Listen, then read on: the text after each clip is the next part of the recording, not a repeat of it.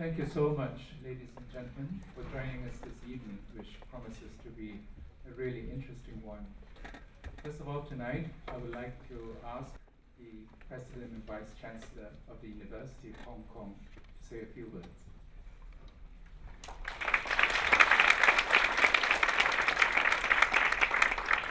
Thank you, Terry. I'm a medical doctor, so being in a hospital, I always feel extremely relaxed. And being in a court, I always feel extremely tense. I'm very pleased to just say a few words of welcome. As Terry and Professor Spencer know, I can't stay for the lecture, and I'd like to because it's a very interesting topic. But I did want to just really add a few words of welcome to all of you, particularly to the visitors from the University of Cambridge, to Professor Spencer and colleagues who've travelled with him. Despite the best efforts of the typhoon to upset the planning of today, we've managed to salvage a signing ceremony just now, and the lecture's carrying on as scheduled. So I'm very pleased that the weather hasn't got in the way. Many of you will know that I'm an alumnus of the University of Cambridge myself, and I'm very pleased that the University of Cambridge is demonstrating its commitment to this partnership. It's starting in the Faculty of Law. I hope it will extend to other parts of the university.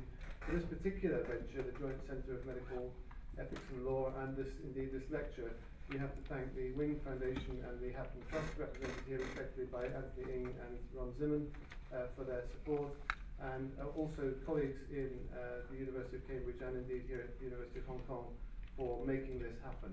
It's a very significant partnership. I hope this is the beginning of a very fruitful link between the two universities, and a topic which I think is of great interest both in terms, not just to the Vice Chancellor, but also to the public, to the students and staff of both universities. So the topics that you're going to hear discussed, I think, will be important, socially important, as well as academically and educationally important. I'm looking forward to watching the web stream, even though I can't stay for the live performance. So welcome to you all. Thank you to the benefactors for promoting this link, and thank you to the Faculty of Law here and the Faculty of Law in Cambridge for contributing to what I hope will be a long and very happy partnership. Thank you very much. Thank you, Professor. Tonight's WYNG-Hatton Lecture is jointly organized by the University of Cambridge, the University of Hong Kong, and the Center for Medical Ethics and Law of this university. It may be appropriate for me at this point to give a short introduction to the Center for Medical Ethics and Law. The Center for Medical Ethics and Law was established in 2012. It is a true pioneer in this field, as it is the first center of its kind in Hong Kong.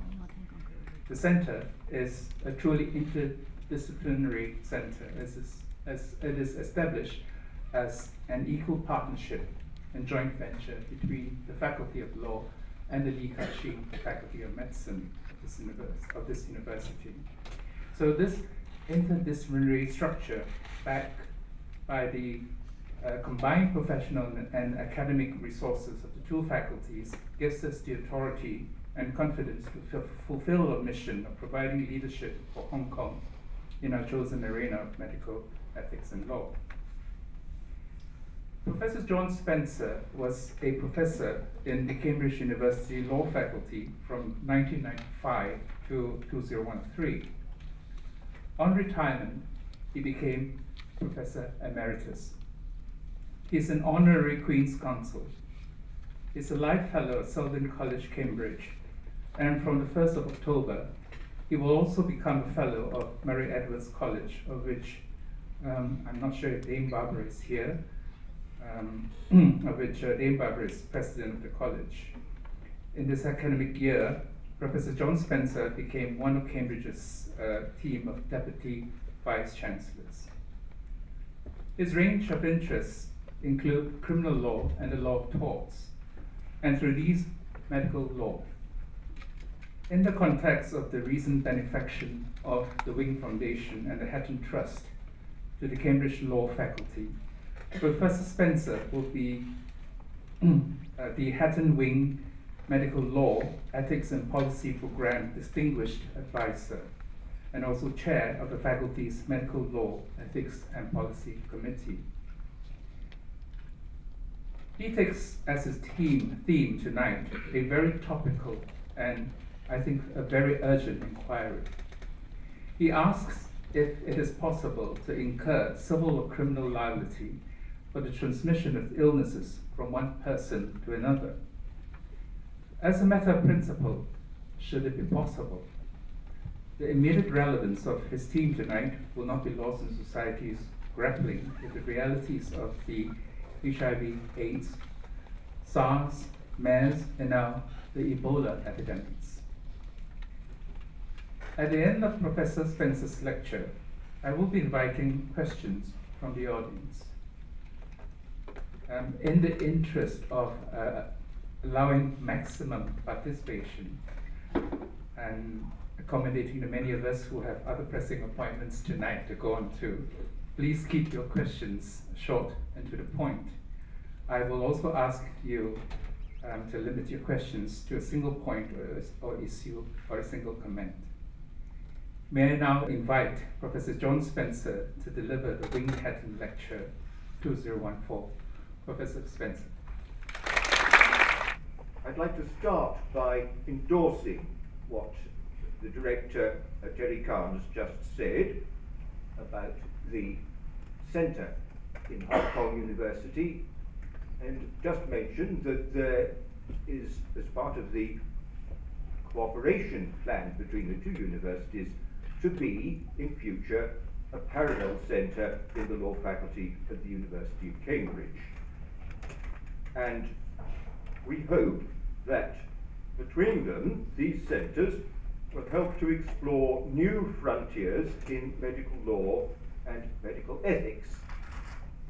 The old frontiers of medical law and medical ethics might be described as doctors in trouble.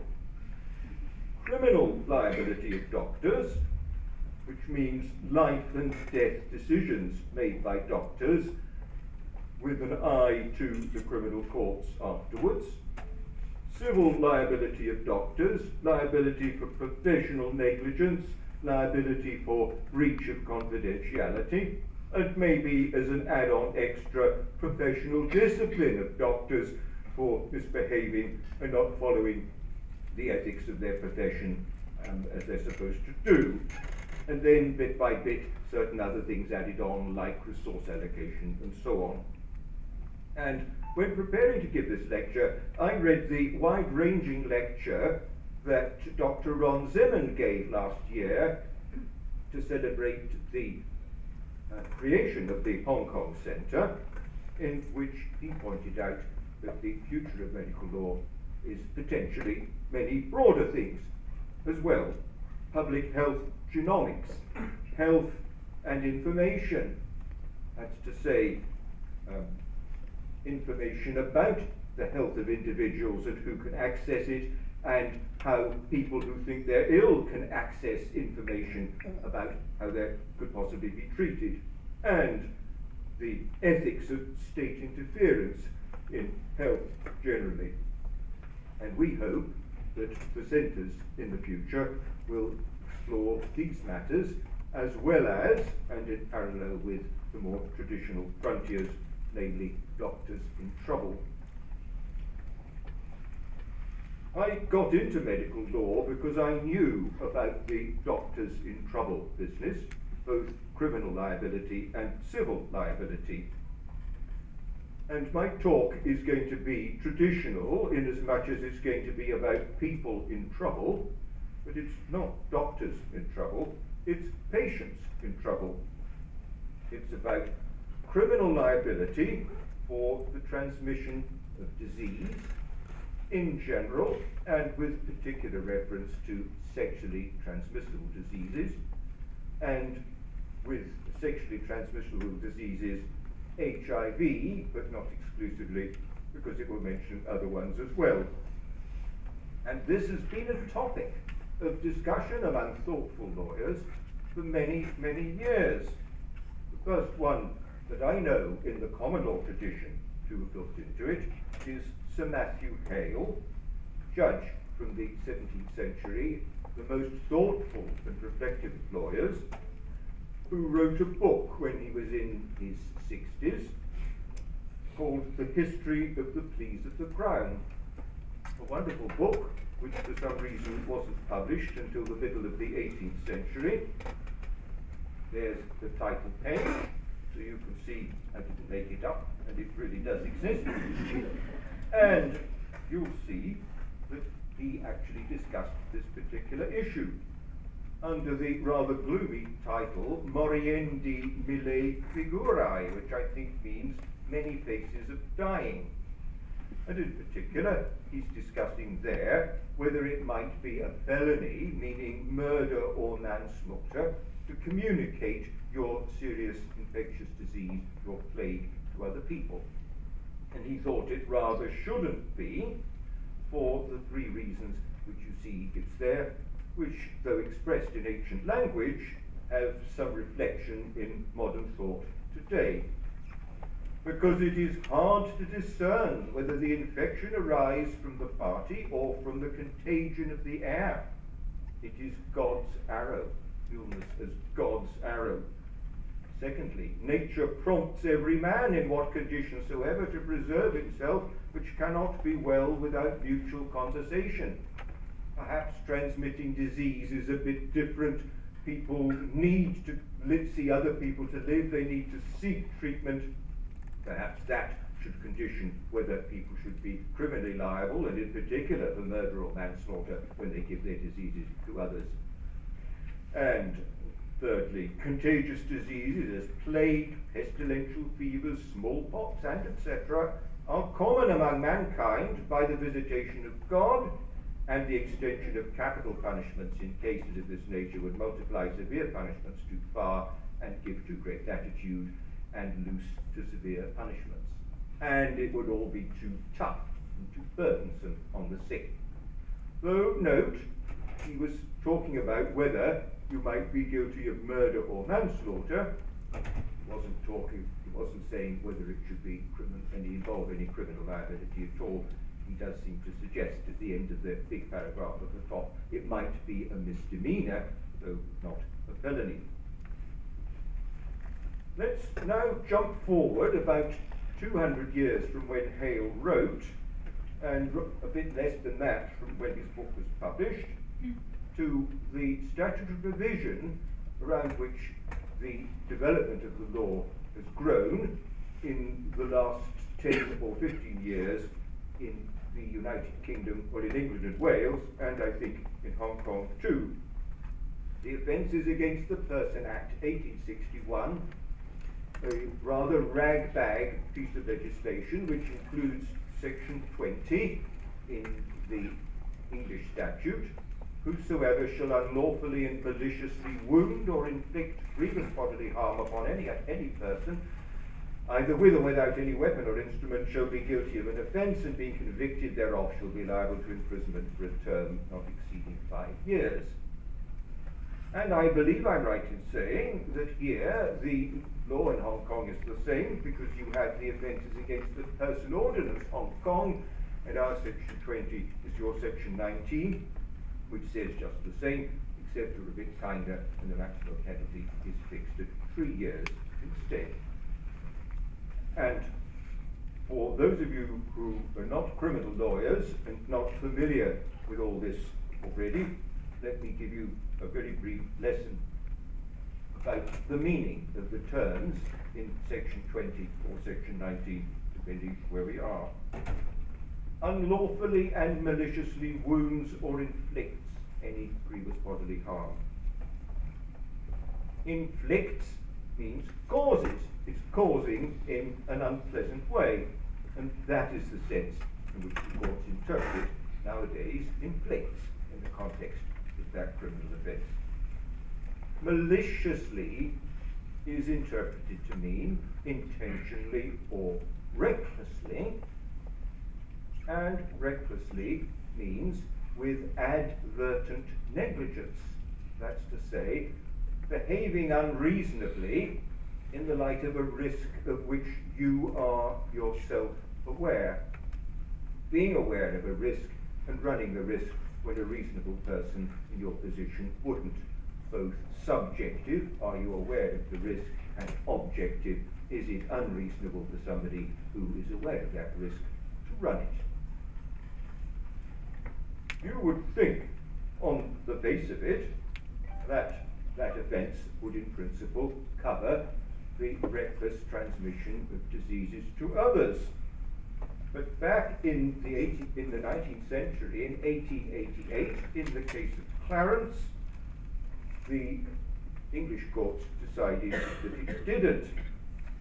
Mr. Clarence had infected his wife with gonorrhea in the usual sort of way, through sexual intercourse, and he was prosecuted for Section 20, among other things, and it was decided on appeal that what he'd done did not constitute a breach of the section. First of all, they said inflicting requires an assault, some hostile physical act, which is absent in the case of sexual intercourse. And secondly, they said she consented. That seems a bit odd. She consented to sex, but she didn't consent to catch a disease. You can consent, if you put arsenic in my tea, I consent to drink the tea, but I don't consent to drink the arsenic, do I? But nevertheless, they said if she consented to sex, she consented to all the diseases she might get when she caught it. And that was the law for many years, and the case was usually said to be unsound in terms of legal reasoning, but possibly justifiable for practical reasons. And Professor Glanville-Williams, in the second edition of his textbook, put the classic lawyer's reaction to the case as it then was, when he said, it doesn't seem to make sense in terms of legal principle. They gave a perverted interpretation to the phrase inflicts and so on, but then, final paragraph, the last 4 lines of the PowerPoint slide, it was unfortunate, but maybe there were practical reasons. You know, a recognised policy against prosecuting for infectious disease, and because it might inhibit people in seeking treatment and so on. So maybe there were reasons for it, but as a matter of legal principle, it didn't seem to make much sense. In 1993, the Law Commission produced one of its many ignored papers on reforming the criminal law, and they thought the Offences Against the Person Act is a mess, which it is, and they proposed replacing it with something better and clearer, and in the course of it, they said they thought it was anomalous that under the existing law, you couldn't be prosecuted for a criminal offence when you recklessly transmitted a disease. The Home Office, a few years later, produced an official response to the Law Commission report, and they said they thought it was right.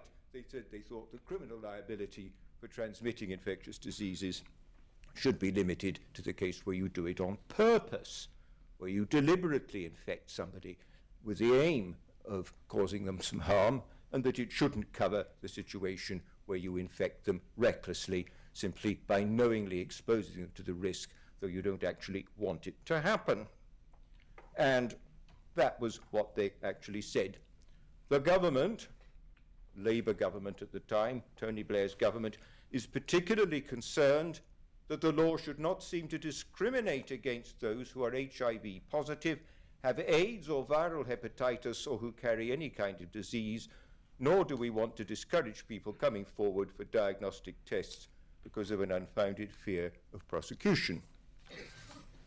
And there things stood until the judges made a change of direction in a trilogy of cases in which they overruled Clarence.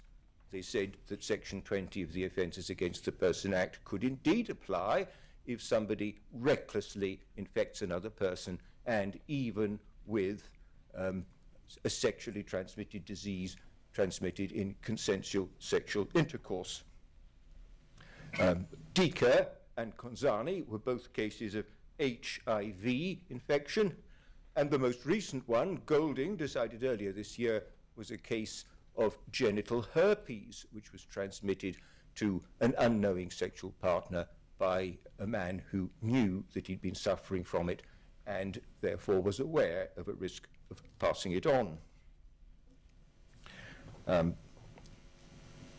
There is from the BBC News Channel about the 𝐂𝐫𝐤𝐦𝐢𝐬𝐢𝐧𝐚 case when he was first prosecuted, and he appealed to the Court of Appeal, and there was agitation by people who thought it was most unfair, who caused there to be a public meeting in London to talk about it. They said serious questions about law, health, race, and sexuality are being ignored or overlooked, and they circulated, they thought, possibly sympathetic academics to go and start lobbying people to make sure the Court of Appeal overturned the conviction. And I'm afraid they sent it to the wrong person when they sent it to me, because I thought that the conviction was entirely right. And instead of joining a clamour for the conviction to be reversed, I joined a clamour for the conviction to be affirmed. And I wrote an article saying I thought that Clarence was wrongly decided and ought to be overruled. And then, in due course, the Court of Appeal, citing my article, said Clarence was wrong and should be overruled. And they affirmed, and they actually quashed Deaker's conviction because of a misdirection by the trial judge, who had said that it was irrelevant whether the woman consented, but they sent it back for a retrial on the basis that he could be convicted if she hadn't consented, if she'd not known, actually, if the two women in the case had not been aware that the man they were having a sexual relationship with unprotected sexual intercourse was HIV positive. And at his retrial, he said they knew, and they said they didn't know, and he was convicted second time round, and he got 4.5 years imprisonment. The next case, Mr. Gonzani, got some pretty hostile press coverage initially, as you see there. That's from The Guardian, which is our most staid and liberal and sensitive, serious newspaper. Mr. Gonzani had managed to infect 3 people with HIV, the first being a girl of 15 whose first sexual relationship was with him and who was a virgin prior to having sex with Gonzani. It was her, and there were 2 others. His defense was, well, if they didn't know I was HIV positive, I thought they did know.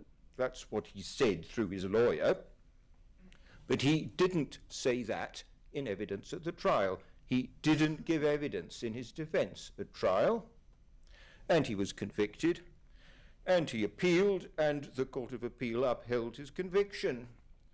The Court of Appeal here said a defendant who runs this line of defense, who claims that he thought the other person consented, is entitled to an acquittal if the jury think that his defense might be true, because for the purpose of general defenses, as the lawyers among you will know, you're usually judged on the facts as you believe them to be. However, they said a defendant who runs this line of defense bears an evidential burden. He must go into the witness box and give evidence that that's what he thought, and he can't expect to be acquitted if he doesn't give evidence to say that that's what he thought the position was. So they affirmed his conviction, and they also affirmed the 10-year sentence that he'd had with cumulative sentences for maliciously inflicting grievous bodily harm by giving HIV virus to 3 women. So he lost his appeal. And there was a fuss, and his cause was taken up by Matthew Weart, my academic colleague Matthew Weart, who has campaigned with enthusiasm to try to get the law changed back again to ensure that those who recklessly infect other people, in particular with HIV, should not be capable of being prosecuted. He wrote a book called Intimacy and Responsibility. The rather strange picture on the front, which you may not decipher, is actually of somebody sticking their tongue into somebody else's mouth. It's not quite the picture that I would have chosen to put on the front of a book, which I was trying to get respectable and staid opinion on my side. But Matthew Weart is a man of great energy. I admire his passion, and I admire his sincerity, and I admire his ability to remain on polite terms with people like myself with whom he disagrees. But I completely disagree with him. And he didn't have much traction with his argument in getting anybody to actually do anything about changing the law back again. And then most recently we had the Golding case. Mr. Golding, as I mentioned, was prosecuted for infecting his sexual partner with genital herpes, and his line of defense was, it isn't bad enough, to be grievous bodily harm, among other things. But the Court of Appeal decided it was within the scope of decision-making by the jury to decide that genital herpes is grievous bodily harm, and they affirmed his conviction, though they reduced his sentence. In fact, they reduced his sentence to only a few weeks' imprisonment, mainly because it had taken so long for the case to work through the courts, while he'd had all of this on his head. And there was controversy about this as well. The Herpes Viruses Association put out an immediate press release that said that we're appalled at the court's failure to overturn the guilty verdict. Herpes virus transmission should not be in the legal arena at all. And of course, it all got taken up in the newspapers and in the comment sections in the newspapers like the Daily Mail, which are full of all sorts of extraordinary things that people write in and say. The Herpes Association basic line was, herpes isn't that bad. How can anybody say herpes is grievous bodily harm? Yes, well, I rather agree with those of you who laugh, I have to say. And one of the saner online comments I saw was from a professional woman who evidently likes reading the Daily Mail, despite being a professional person. And that's what she says, rubbish. If you knowingly infect someone, it's a completely different thing. He didn't have to have sex with her knowing he'd infect her. It's an infection that can't be cured. It's with you forever. And there things stand at the moment. The offence is used occasionally to prosecute people who recklessly transmit STDs in England, and it so could be in Hong Kong. I don't know whether in Hong Kong it has been, but because your law on this is basically the same as ours, it certainly could be. So that's where we now are. What should the legal position be in respect of this? It seems to me there are three possibilities. Possibility number one, you could go further than English law's done and specifically criminalise STD transmission or HIV transmission or reckless disease transmission in any sort of way. Or thirdly, you could, how I've put it there, treat normally, prosecute if the general law of offences against the person applies, but not otherwise. Or you could do what my colleague Matthew Witt says you should do and specifically decriminalise it, except when it's done with intention to cause harm. And I think, logically, the way to develop this talk is to take the third possibility first and to analyse the arguments in favour of not having criminal liability for the reckless transmission of infectious diseases. A long list have been put forward over the years. In the course of this lecture, I'll have to deal with them all pretty summarily.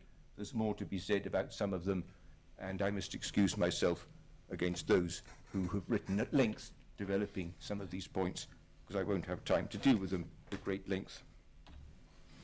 Keep the criminal law out of the bedroom. That was one of the arguments that was used in the 19th century by the judges. In the Clarence case, Mr. Justice Wills said, "A wide door will be open to inquiries not of wholesome kind." Ugh. Judges, the courts are clean. Ugh, sex bedrooms, we can't come near it. In which the difficulties of arriving at truth are often enormous, and in which the danger of going wrong is as great as it is by people in general inadequately appreciated. Ugh, we don't want to get into this.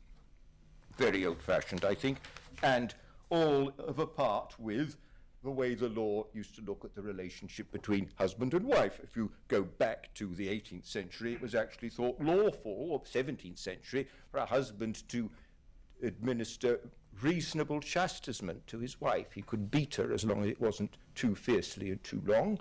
And then years after the law changed, it was stood in practice, tolerated that men could beat their wives. Oh, it's just a domestic, so we don't want to get involved in that. Oh, no, I know you've been hearing him beat his wife up, but no, we're the police, we don't get involved in that. And, you know, incest never happens, or if it does, it's best not prosecuted, that sort of thing. Very out-of-date views, and I think we can discount that one.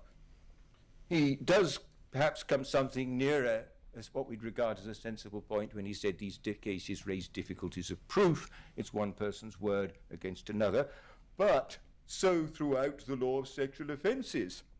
At any rate, the less serious ones, it's likely to be one person's word against another, and you can't not prosecute for criminal offences simply because of that. It's unfair to discriminate against the sick, it said. That was one of the things the Home Office said when they didn't want the law to be changed by statute, and they sought to affirm the Clarence decision. I think that's a very muddled argument myself. Yes, it discriminates against the sick to the extent that it's only the sick who can be prosecuted in this situation.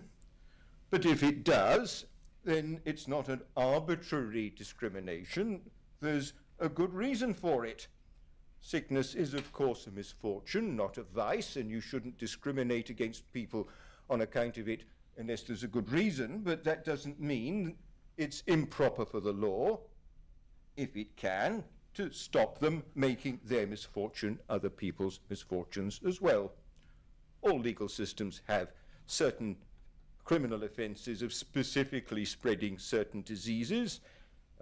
We certainly used to have a criminal offence of returning library books when you were suffering from smallpox, I think it was. I mean, was that an unfair discrimination against the sick? I don't think so. I think that's a muddled argument.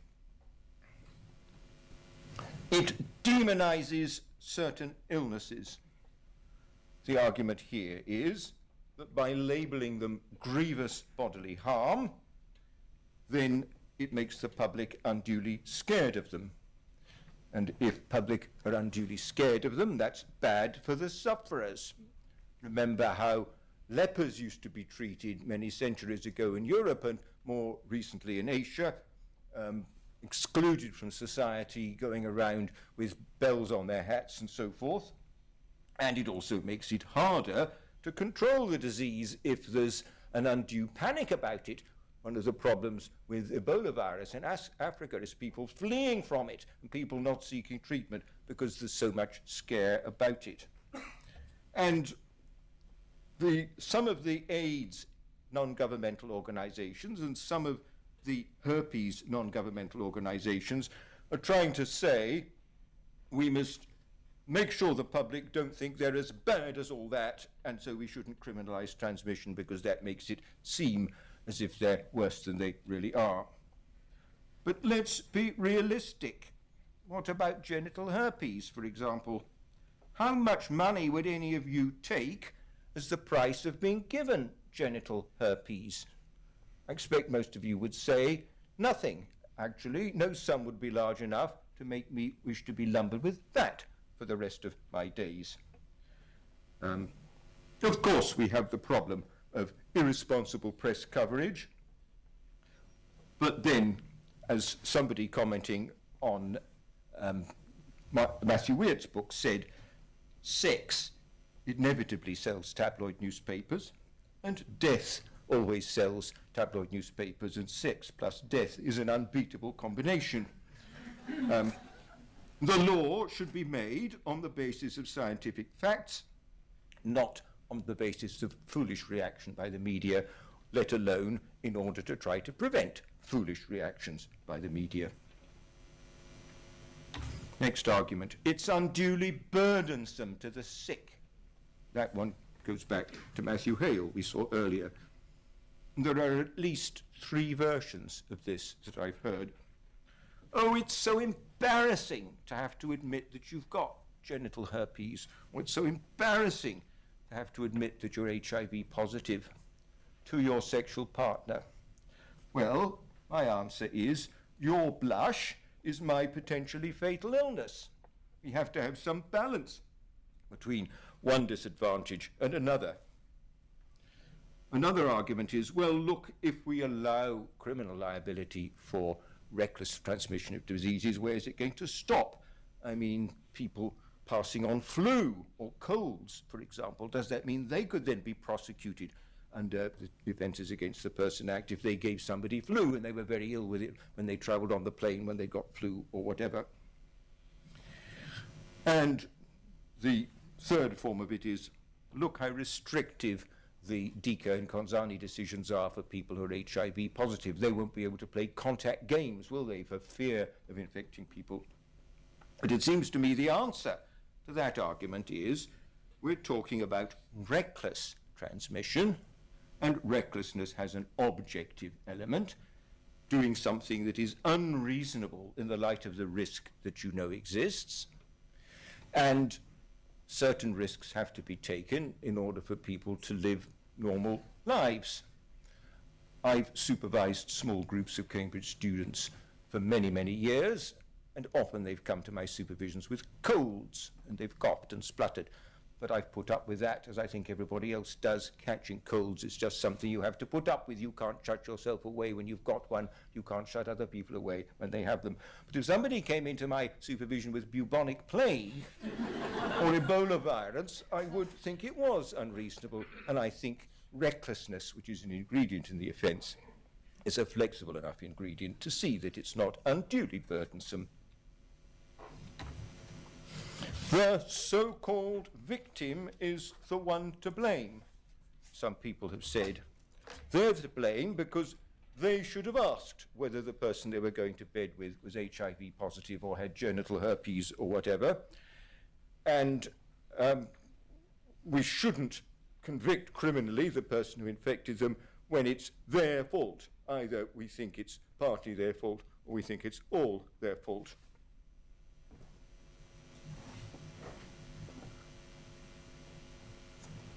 I have to say, I find this a surprising argument.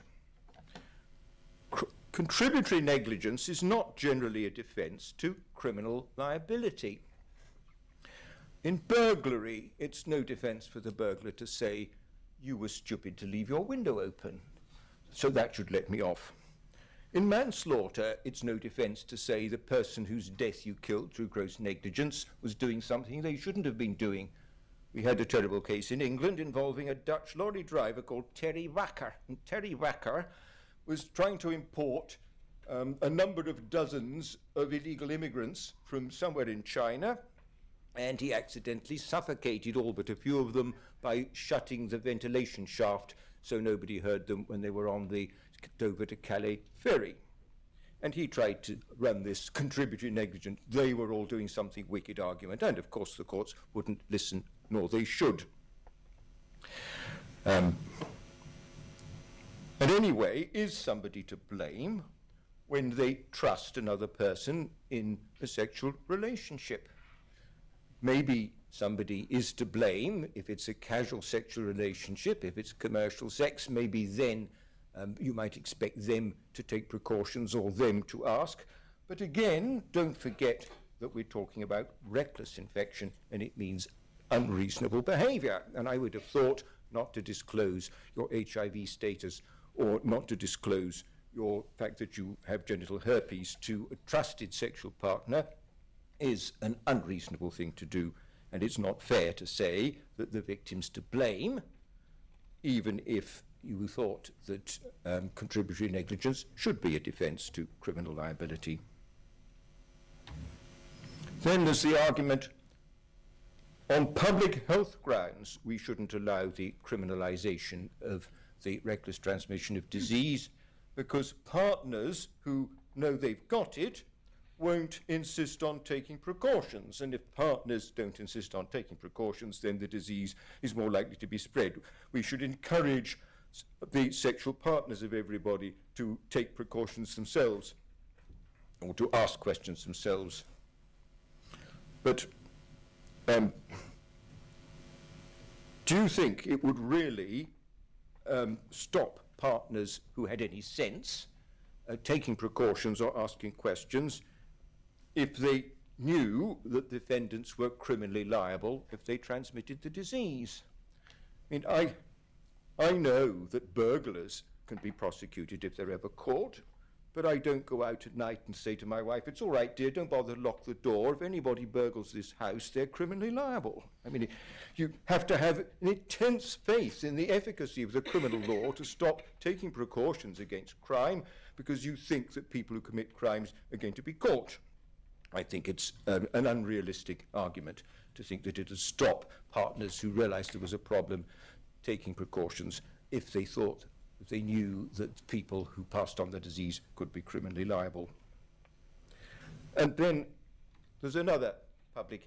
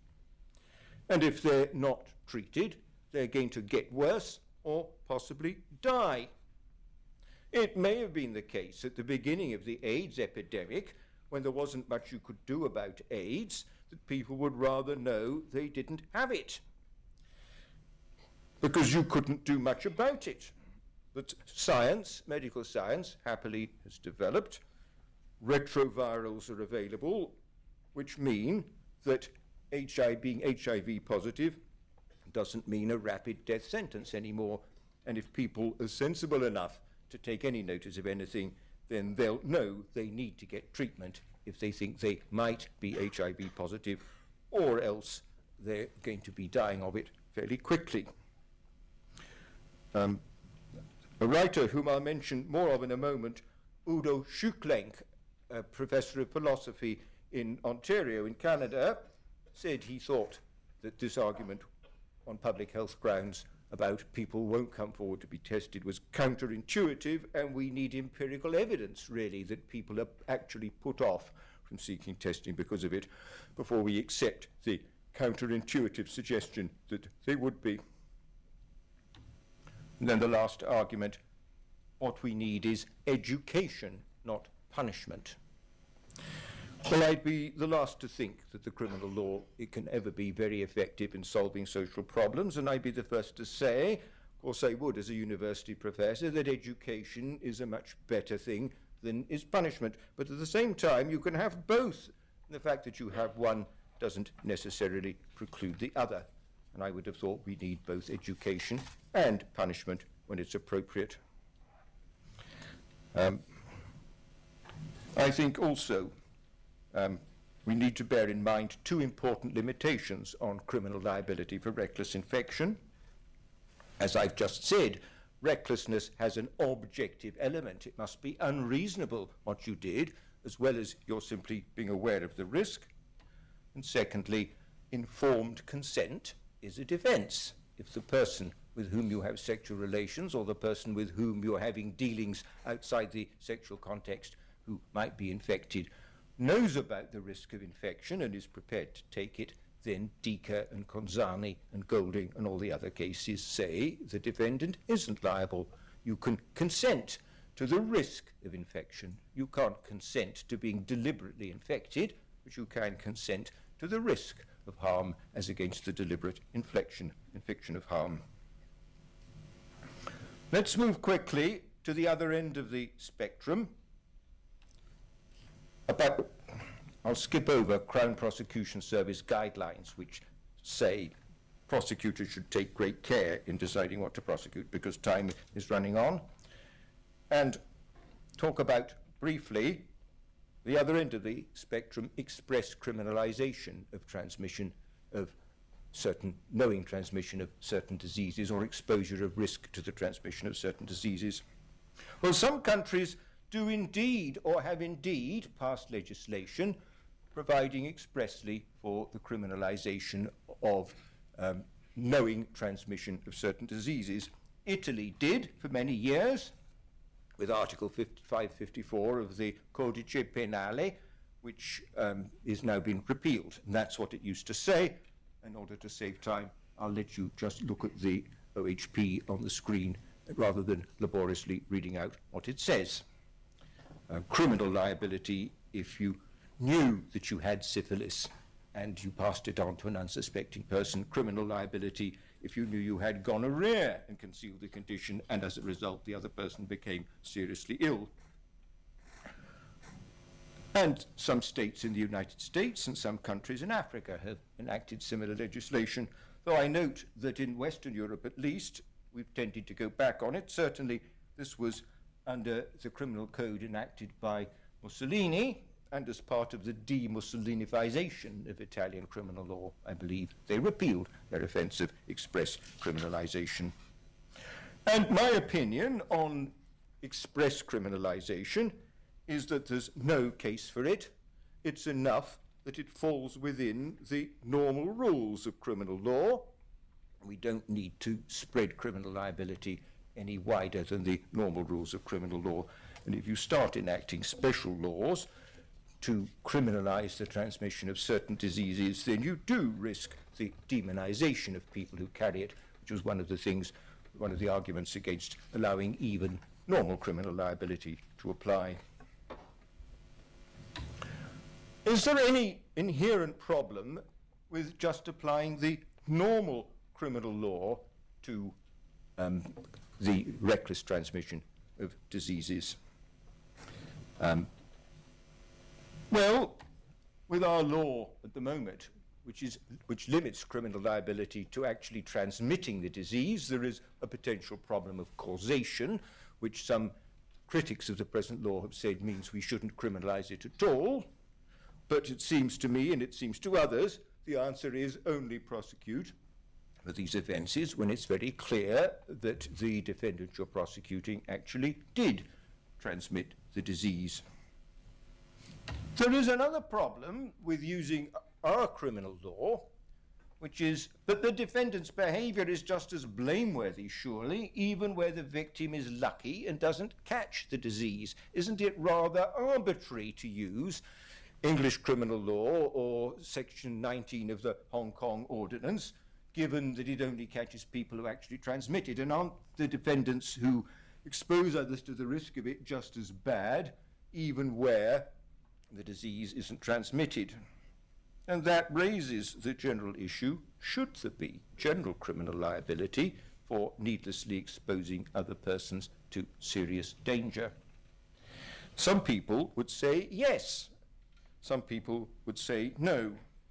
And some legal systems have enacted specific offences of knowingly exposing people to risks, and some people have managed to bring the reckless near transmission of disease within them.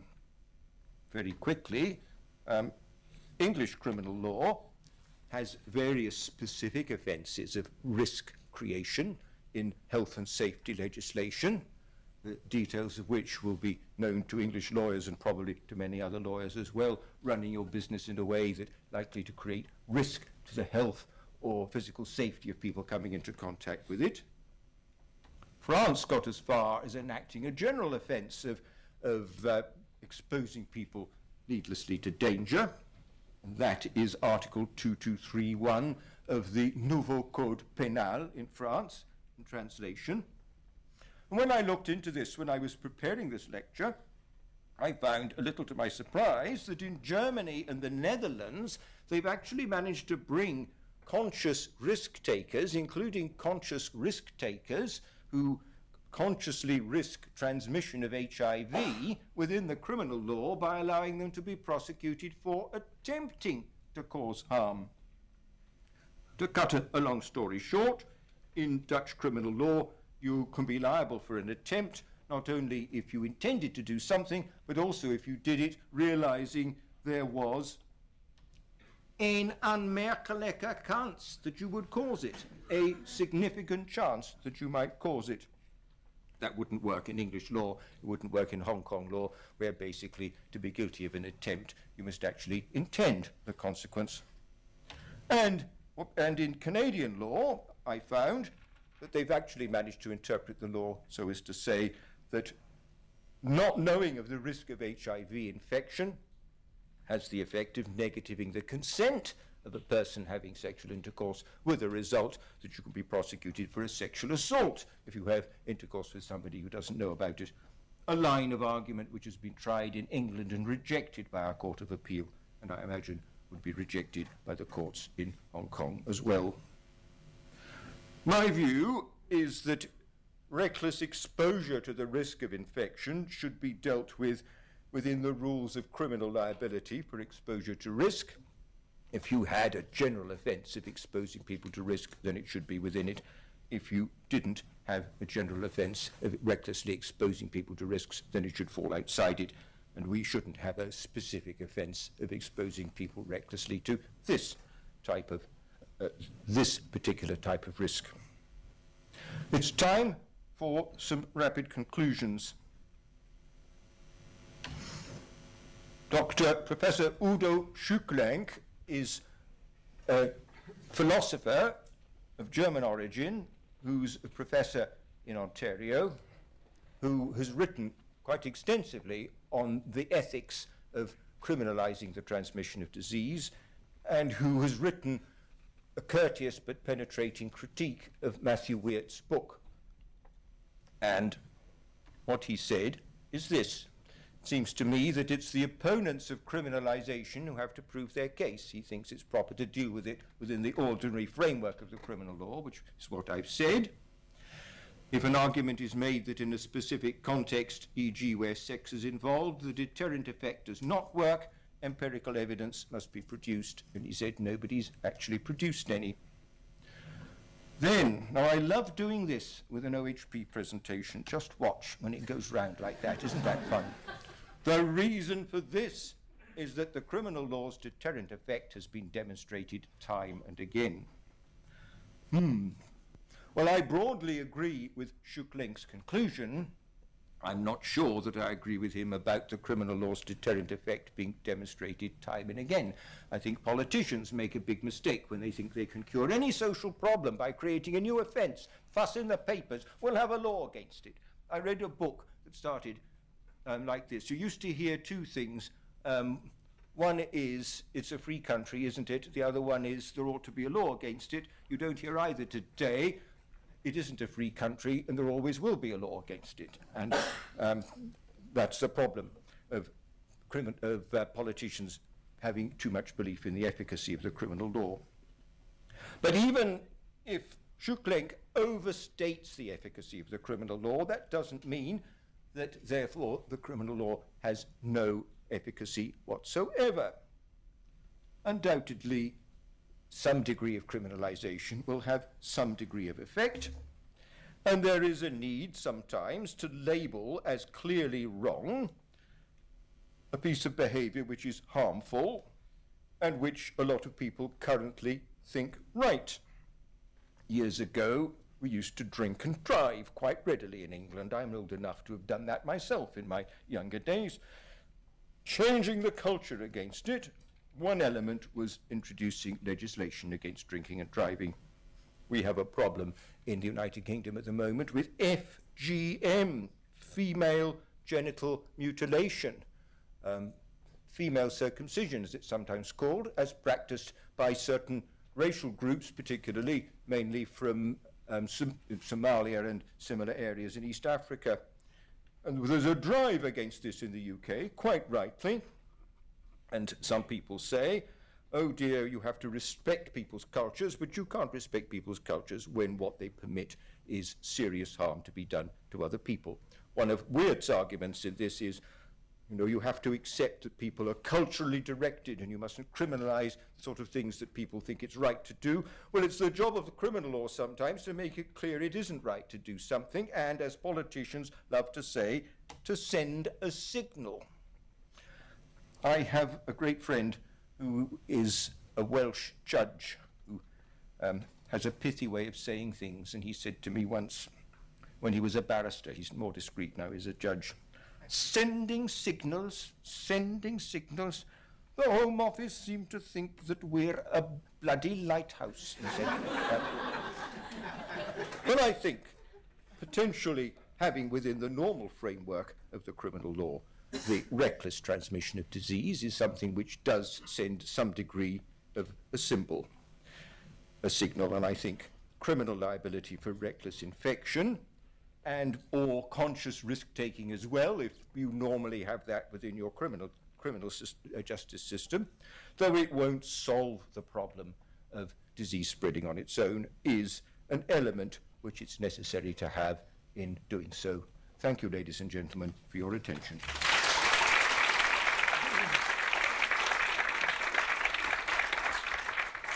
Thank you, Professor Spencer. That is by far the most interesting criminal law lecture I've ever heard. And I hesitate to guess that I heard such lectures in my student days. I might not be here. I'll be a criminal lawyer.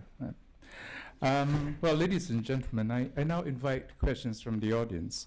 We have about 10 minutes for this Q&A. As I indicated earlier, it would be helpful if you could keep your questions short and to the point.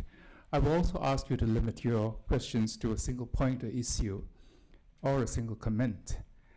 Your questions should be relevant to this evening's topic. When you speak, please help us by stating your name and your affiliation. The floor is open.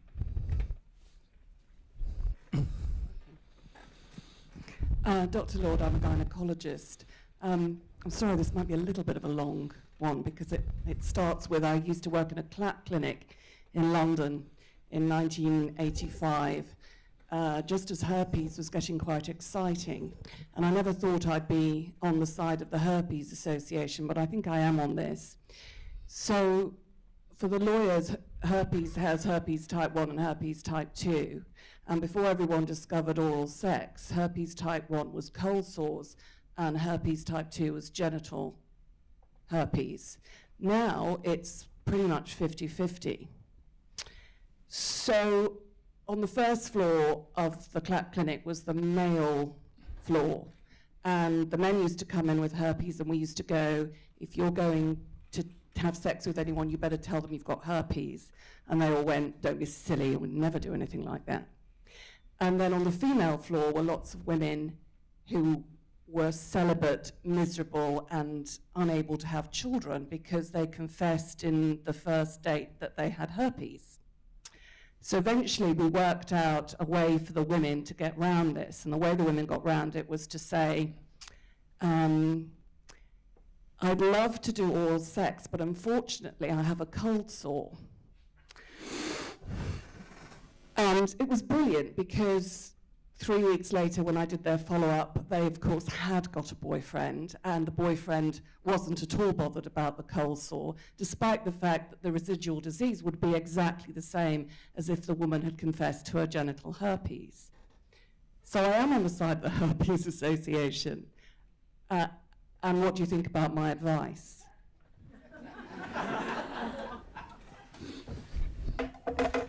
We're talking about reckless transmission of infection. We're not talking about simply knowingly exposing somebody to the risk. If you can minimize the risk in some sensible way, then it seems to me you're not recklessly transmitting the disease. I have no problem with somebody being prosecuted for passing on HIV, which of course is much more serious than herpes. I don't have any problem with somebody who suffers from genital herpes taking precautions against it, at any rate in the initial stages of a sexual relationship. But I don't have any sympathy with a defendant like Mr. Golding, who was prosecuted in that case. I think there has to be sensitivity in which cases are prosecuted, and fortunately we have a discretion to prosecute. And though I'm not in favor of lots and lots of people being sent to prison for transmitting genital herpes, it seems to me there is a case for people who knowingly and callously expose other people to the risk when it's possible to avoid exposing them to the risk. So I don't agree. I may have agreed with your advice, but I don't agree with your opposition to the existence of criminal liability. Hello, my name's Sarah. I'm here on exchange from the University of New South Wales in Australia, and I worked with UNDP on the Global Commission on HIV and the Law. Throughout your talk, you relied on people being sensible in their sexual encounters and sensible in their anticipation of criminal liability. My experience suggests that people aren't often sensible in this regard, particularly, for example, when people fear criminal prosecution, people are less likely to, in the event of a condom breaking or similar, inform their sexual partner that they ought to take the post-exposure prophylaxis or similar. Do you not think that's a problem?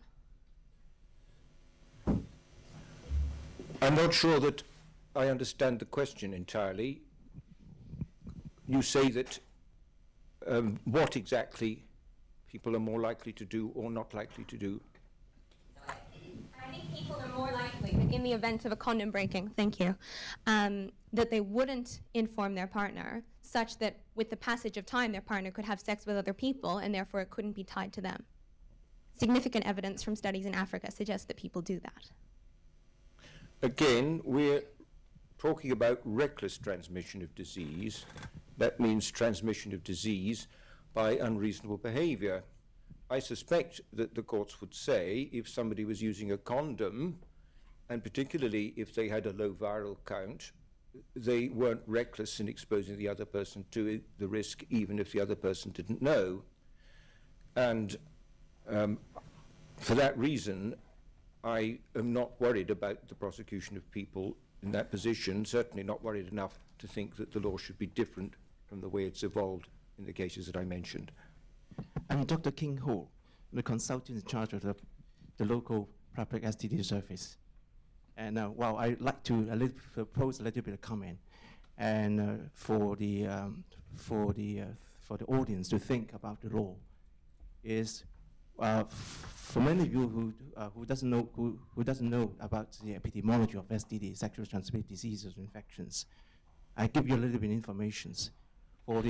There is good evidence to show that about 10% of the local populations, in fact it's 20% in the state, have evidence of infection, past infection of HSV2 infection, HSV2, not mentioned about HSV1.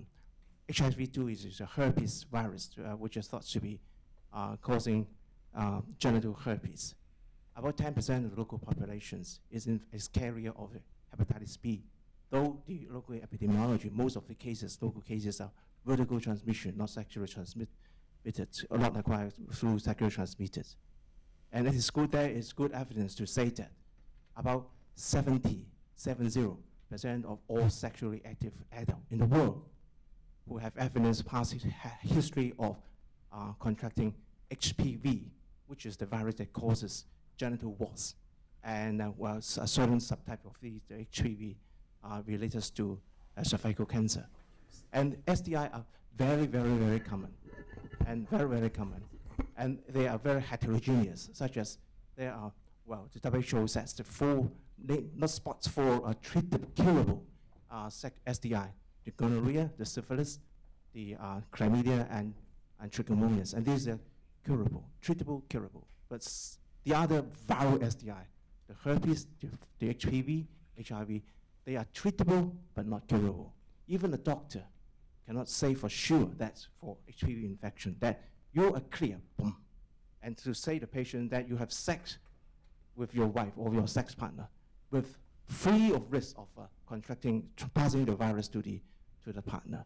And this is the practical problem, that there's so many people that are affected, infected with STI, and some of the viral STI, they are not curable, and therefore, to define the term recklessness could be difficult to my patient. Thank you. Yeah, do you have any comments? I don't think I have a response to that comment. I'm interested in what you say.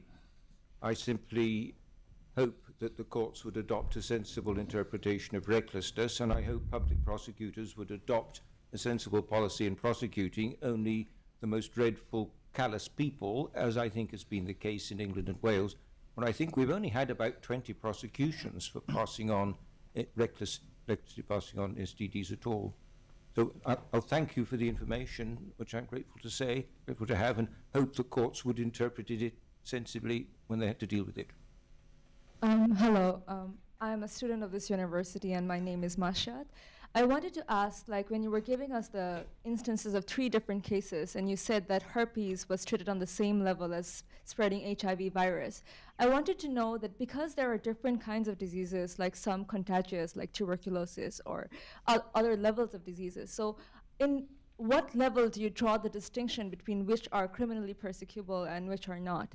Because it is kind of vague in terms of when you were explaining, because most of them include direct contact or sexually transmitted diseases. So how does it extend to contagious diseases in this case? The Court of Appeal in Golding, the most recent case, rather ducked the question by saying it's a matter for the tribunal of fact, meaning the jury, to decide if what had been passed on was a really serious health problem. And they didn't analyze it.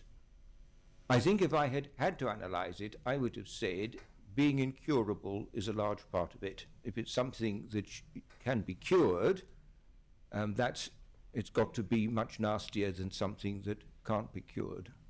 And I think they were influenced in upholding the conviction by the information that they were dealing with a condition which somebody was going to be stuck with for the rest of their lives, even if it wasn't actually going to threaten their life. Yes, hi. My name is George. I'm with the Center of Humanities and Medicine here at Hong Kong University. First, allow me to thank you for a clear and well drawn out presentation.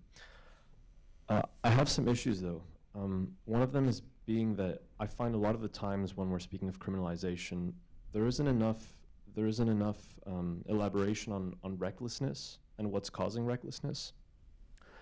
And that is generally ignored in law for good reasons, although in this instance, when we're speaking of disease, I find kind of brushing off the demonization of certain illnesses is not necessarily conducive, because if you factor in much of the recklessness that comes about is due to the fact that people cannot bring themselves to admit certain of these diseases to their partners, this is generally what causes recklessness.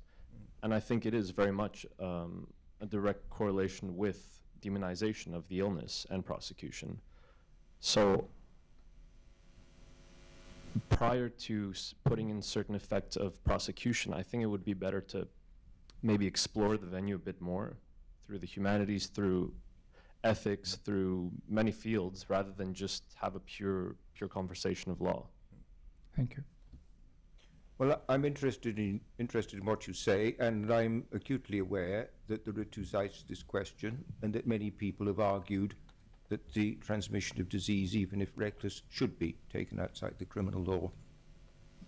But I would just invite those who so think to read the Court of Appeal judgment in 𝐂𝐫𝐢𝐦𝐢𝐧𝐚 and the Court of Appeal judgment in 𝐂𝐫𝐢𝐬𝐷𝐠 and see what those people did, and ask yourself if you really think that that conduct should fall outside the criminal law.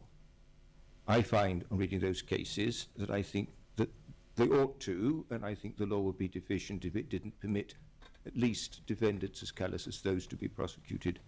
I just hope it wouldn't be carried out in such a way that a lot of other people in less serious cases were also prosecuted. Hi, my name is Dr. Chris Hui. I'm respiratory and critical care medicine. In terms of the context of the, in context of previous questions, actually, perhaps I might invite Professor Spencer to comment a little bit about how prevalence of any given disease, background prevalence, impacts our consideration from the legal perspective about the definitions of reckless behavior and how that might impact how the law looks at individual conduct within the sort of broader perspective. The total volume of cases in which anybody's been prosecuted are rather small, and the number of cases in the common law world where the legislation is the same as ours, where the appeal courts have discussed recklessness, is even smaller. So the field is somewhat open. But I think when we're talking about whether it's reckless to run the risk of it, we're talking about the gravity of the effects of on the health of the person concerned rather than the prevalence of the disease. And it may be that if it's something which ever so many people have, and ever so many people have to go about their daily lives to stay alive, it ceases to be reckless when there's nothing much else you can do other than do things that involve contact with other people. So I think in that sense, the fact it's very prevalent may mean it's not reckless to run certain risks of transmitting it to others. I think recklessness involves not only the seriousness of the disease, but the ease with which you can take precautions against spreading it. And I suppose if it's very prevalent, then it's going to be harder to take precautions against spreading it. So it is indirectly related. But thank you for your thought-provoking question. Thank you, Professor Spencer. Ladies and gentlemen, I'm afraid that's all we have time for this evening. May I once again thank you for taking the time and the trouble to attend this lecture despite the very difficult weather. May I also ask you to join with me in thanking Professor John Spencer for delivering the WYNG-Hatton Lecture tonight.